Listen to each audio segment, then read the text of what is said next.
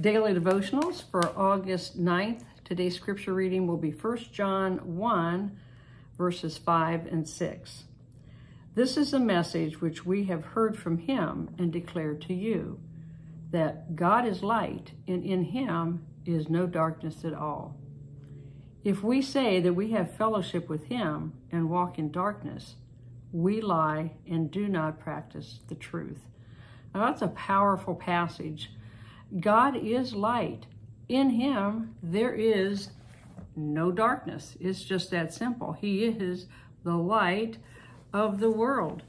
So, if we're walking with him, I'm combining the two scriptures here. If we're walking with him, then we need to be walking in his light. He is a lamp unto our feet. We should be walking in his light. But what does it mean if we're walking in darkness? I believe that is participating or partaking of things of the world that would separate us from the presence of God. And I don't need to go into great details. We know, because we have Holy Spirit living in us, if he brings conviction to us of something we're doing, if it's something we're watching on TV or, pornographic things, if there's video games, I don't know, just a lot of things we read, or different activities, if we're indulging in alcohol or drugs, something like that. All these things we should know, because Holy Spirit is convicting us, then we know that is of the darkness, and then we can't have the light of the Lord in us and still participate in those things. I want to read out of Revelation 21, verse 23.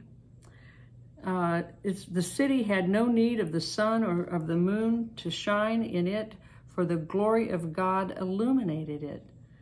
The Lamb is its light. Okay, now we're talking about in heaven, but he is the light there. The Lord took me there. It was amazing the things I saw, and the light, it was a brilliance of light. It's nothing like we have here on earth. It's a brilliance of light. You didn't need sunglasses. You could see clearly, but it's a brilliance of light. He is that light. Revelation 22:5 says, there, and this is heaven, there shall be no night there. They need no lamp nor light of sun, for the Lord gives them light. So, like I said, he is the light of the world.